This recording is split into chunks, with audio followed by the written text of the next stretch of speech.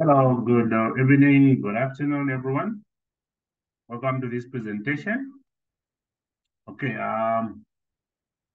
in this presentation, we want to look at question 11 up to, I think, question 15. Okay, of 2022 GCE paper 1. All right, let's look at the first question.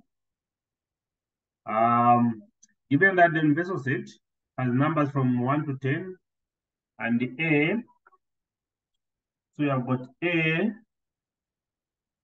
prime numbers in the universal set, all right? So you agree with me that prime numbers are numbers that have two factors only. That's the number you're considering and the 1. And in this case, 2, 3, 5, 7 are the only prime numbers, all right? So 2, 3, 5, 7. These are the prime numbers in the universal set, all right?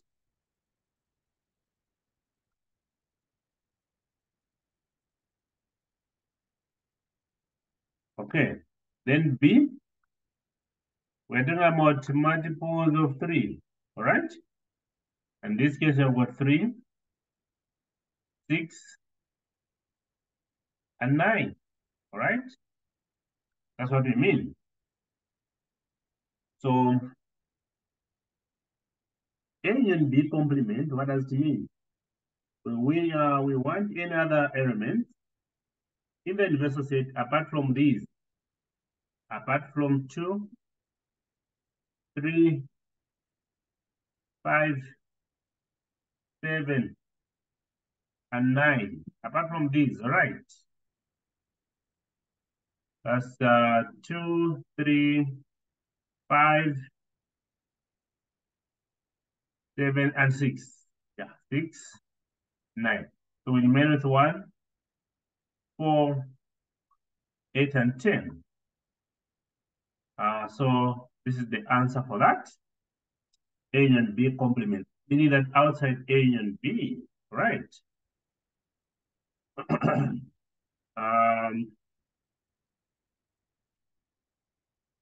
On the diagram in the answer space, draw the triangle Q, the image of P under reflection in the middle line. Our line is y is equal to -8. All right, so this is a very simple equation. So what we can do is to identify the coordinates for these points. For example, this point, this is 1 and 3. So I've got 1, 3. Then the next one we can say maybe 3, 0. Yeah, 3, 0. This is followed by 3, 3. So now, if y is equal to -x is your middle line, these are standard equations. So it means we are talking about these, all right? This kind of a line going to the left-hand side. The one you can even create a table of values and plot. So this is our middle line. Now, we know that by deflection, the distance of the object from the mirror line and the distance of the image from the mirror line is the same.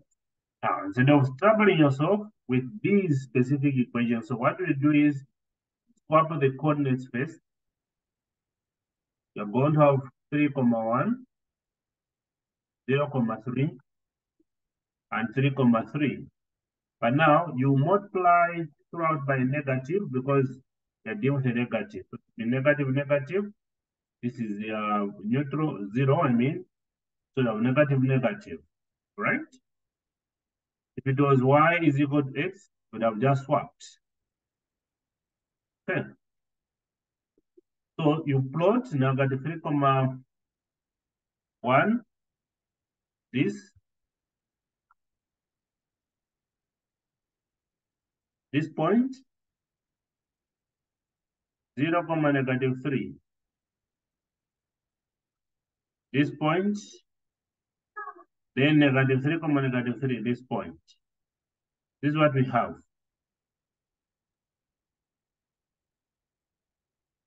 Okay. Of course, you're supposed to use the ruler, which is exactly opposite to that. All right, and this is the Q. And they're done. They're done. As simple as that. Okay. A piece of wood measures 25 centimeters long. A, find the upper limit. So we're going to say upper limit is equal to dimension given or measurement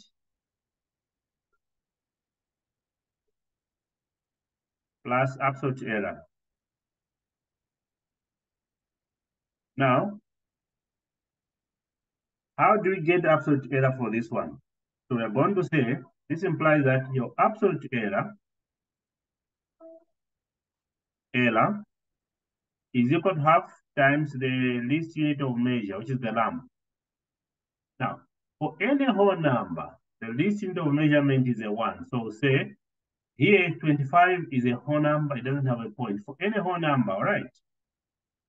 So this will give us 0.5. In other words, any whole number has got an absolute value, an absolute error of a 0.5. 0.5. So, okay. So this means that our upper limit is equal to the dimension given, 25, all right,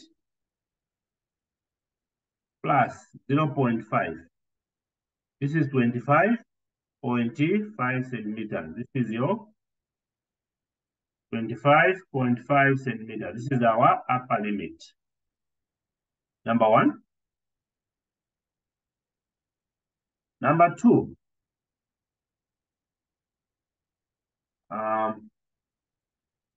Okay, let's not number them. Just say first option, the first part of the question. Then lower limit. Lower limit is equal to dimension minus absolute error. So this will be equal to 25 minus 0.5. This will give us 24.5 centimeters. 24.5 centimeters. This is 25.5. Okay, that is how you get the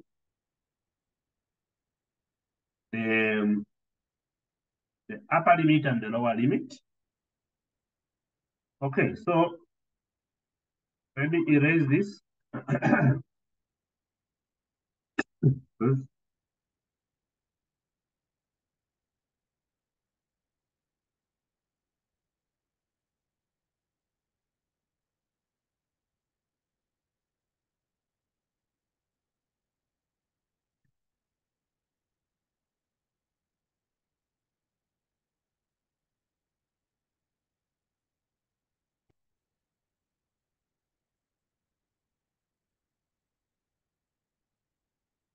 All right, so the part B of the question, let's find the percentage error. So percentage error is equal to absolute error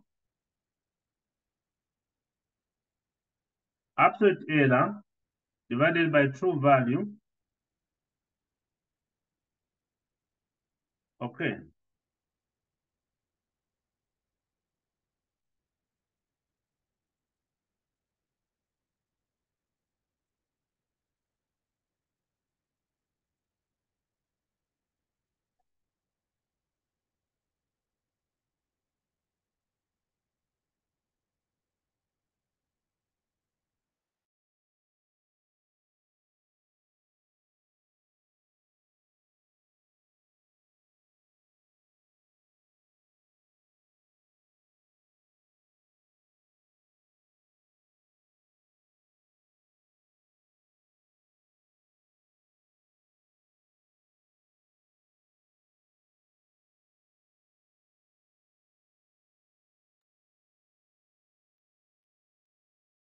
All right, so this is true value times 100%. So our absolute error is a 0.5 and the true value is 25 times 100%. So 0.5 by 100 is 50%. Divided by 25, this will give us 2%. This is 2%, and we are good 2%.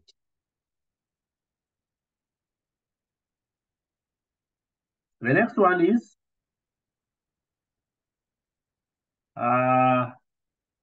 given these two functions, let's find the inverse. All right, to find the inverse of h acting on x. So we have h of x defined as 2x plus 3. So we can say h of x is defined as y, so you put y, 2x plus 3. This implies that if you want to rewrite this, you can say 2x plus 3 is equal to y. Now, the next step here is to solve for x. Always you solve for x. This implies that 2x will be equal to y minus 3. Now, to remain with x alone, we divide by 2, we divide by 2. X will be equal to y minus 3 over 2. And we are done. We just have to replace. Therefore, h inverse on x is equal to x minus 3 over 2. You put, while there's this, you put x.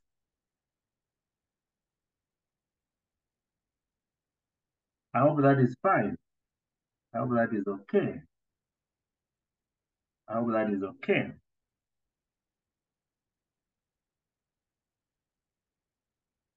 B.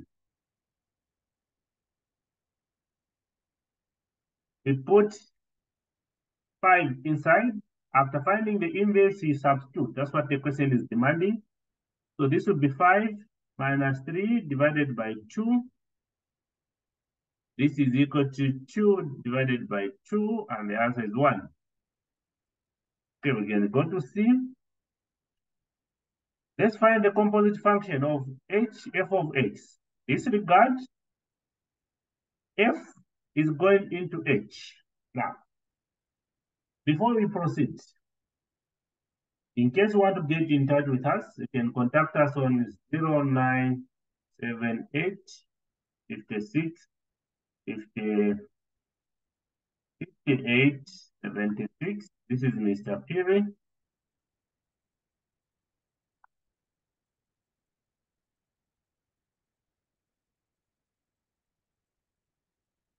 '56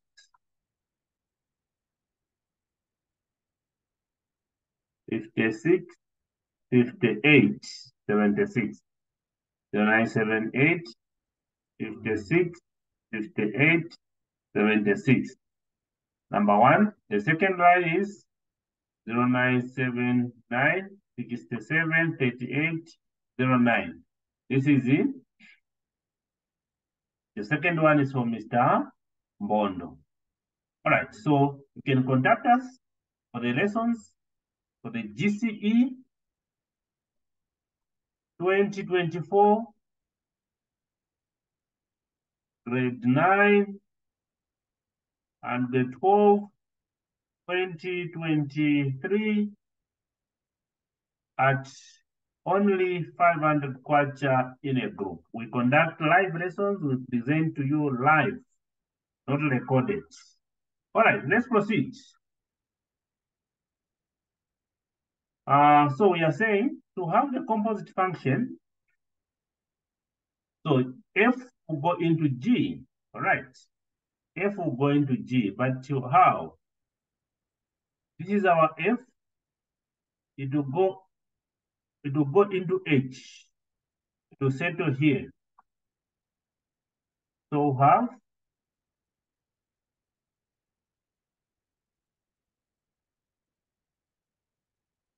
we'll say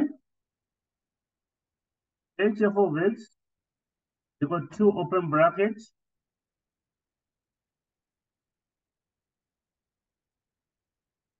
open bracket, x minus 4 plus 3. So it distributes 2x minus 8 plus 3, 2x minus 5. This is our answer. All right. Go to the next question.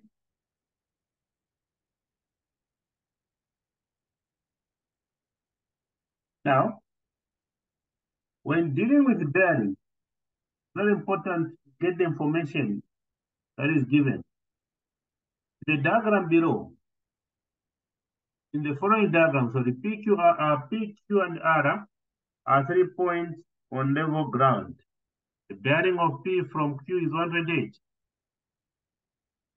Angle PR is 72 and R is due south of Q. All right, the data is given. So you know that from here to there, it is 180 degrees. All right. So you can find the difference. You can find this angle inside by saying 228, sorry, minus 180 degrees. All right. So what do you get? Get 8, get 4. This is 48. All right. I hope that is okay, but you can as well find this if you want by saying 180 degrees minus 48 plus 72 degrees. Because we have two angles given, angles in a triangle will give us 180. Now I'm doing that even before I look at the question. So I've got 180 degrees minus 48 plus 72. You get 120 degrees. And when you subtract this, will give you 60 degrees. It means here there is 60 degrees. I hope that is fine. Then the next thing that you may need to consider is create parallel lines. So it's better you extend this down, also extend this downwards. Meaning therefore that you can check that if this is 60, it means here it is 60 degrees. All right? Means this is 60 degrees. Again, here you can check if this is 40, this is 48 as well. All right? Yeah, I think with that information, you should be able to answer. The bearing of Q from P. So our starting point is P. So we'll go to P and move in a clockwise direction to the end to P. This one. So we want this. We want this. This is 48. And in terms of bearing, this is the same as 0480 degrees. P from R. So you go to point R here and move in a clockwise direction to P. So that is the bearing that we want. And we can say 360 minus 60 degrees, which is inside. So we have got 300 degrees as our bearing. Okay.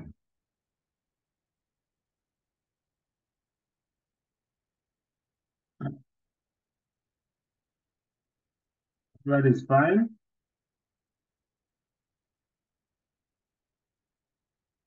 Let me just share my screen.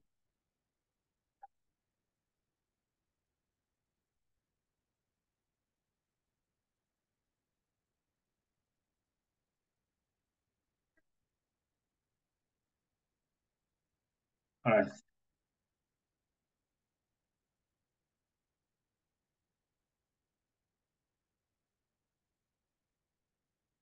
The line passes through these points. Given that the gradient of AB is that, find the coordinates of B. So they are talking about gradient, and we know that gradient of line AB is y2 minus y1 divided by x2 minus x1. But they're saying the gradient is what? -3. -3 is equal to, if we say this is our first point and this is our second point, y2 be y minus 5, x2 be 0 minus -2. So this implies that now -3 is equal to y minus 5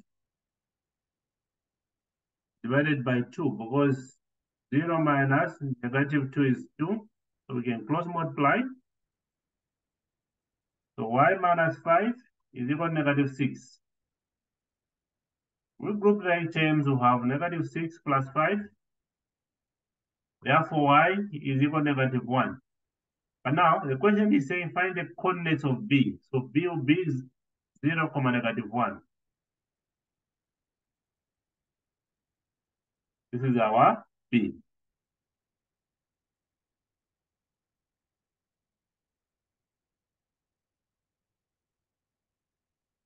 Okay, the next one is in the diagram, ABC is a straight line. Angle angle BCD is 90, as we can see. ABD is negative. This, the tan of that, -3/4. See that since it is outside here, so the tan of this angle inside. So it simply means we are saying tan ABD is -3/4, meaning that the one that is outside, which is also the second quadrant. All right? It simply means if I'm talking about the first quadrant here, it will represent my first quadrant. Tan GBC will be positive. All right? Now, if you follow SOHCAHTOA, tan, so the tan of this one is opposite over adjacent. And in this case, we are saying 3, 4. All right? So this side, we have 3, and there we have 4. Then the question is, calculate the length of BD, this one. So we are going to get that by applying Pythagoras theorem. So this is it, BD squared. A and B can alternate, so you can say 3 squared plus 4 squared. BD squared is equal to 9 plus 16. So BD squared is equal to 25. If you square root, BD will be equal to plus or minus 5. Now, since we're talking about length, we discard the negative and just remain with the positive. So BD is 5 centimeters. Please don't forget to subscribe to our channel and our new channel where we are uploading the videos. JM, you can also subscribe to this channel. Please subscribe for more videos and share. Okay, this has been Welcome. Until next time. Shalom, shalom. Bye-bye.